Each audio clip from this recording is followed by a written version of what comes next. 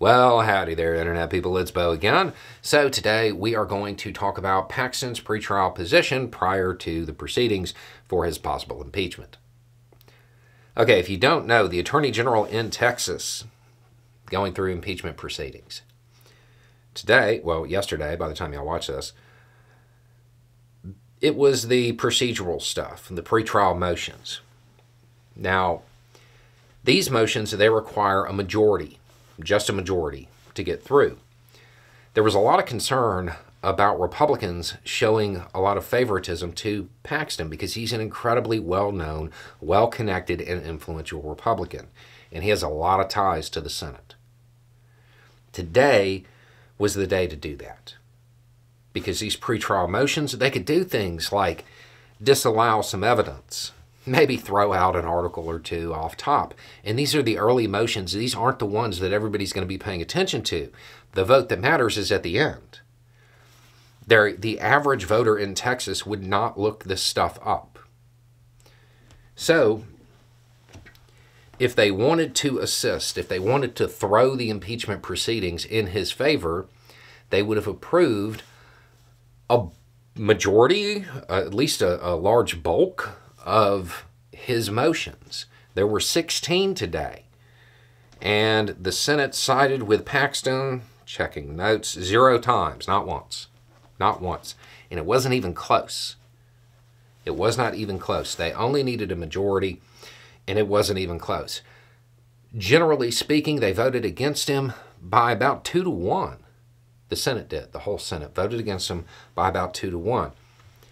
Do you know another way to say 2-1? 2/3. 2/3 is what's needed to convict. This was the moment when the Republican Party could have shielded a lot of this information from coming out because it wouldn't have been presented during the impeachment proceedings.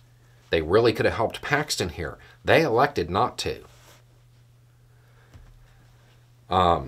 Paxton is in trouble. His team definitely has a very steep uphill climb because they have to convince people who wouldn't even help him out during pretrial motions to vote in favor of him at the end. Depending on what the evidence is, that might be really, really hard. The other thing to note is that the pretrial motions, well, those votes are public. The average voter isn't going to go look them up, but other politicians see them. The ending vote, well, that's in secret.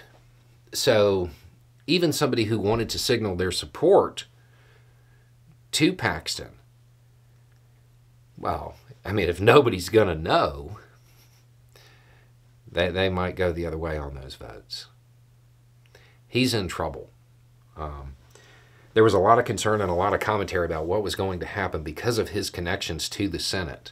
It does not appear at this point in time like they're just going to throw the proceedings in his favor in any way, shape, or form. Again, the proceedings haven't happened yet. The evidence hasn't been entered yet. But from a starting point, the number of people who were just not having it when it came to the pretrial motions, that's about the number needed to convict. That doesn't look good for Paxton and his chances of pulling this out.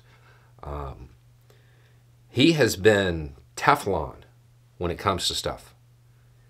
This might be it, though. This might be the thing that really brings down his political career.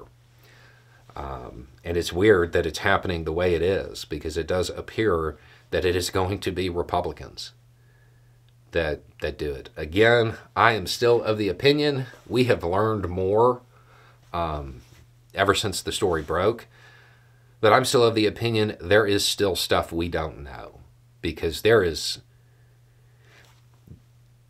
is a really surprising outcome. When it comes to politics, I am not often surprised. I was very surprised by not just how the motions went as a whole, but by the margin they went that way. I still think there's something else out there that we don't know. Anyway, it's just a thought. Y'all have a good day.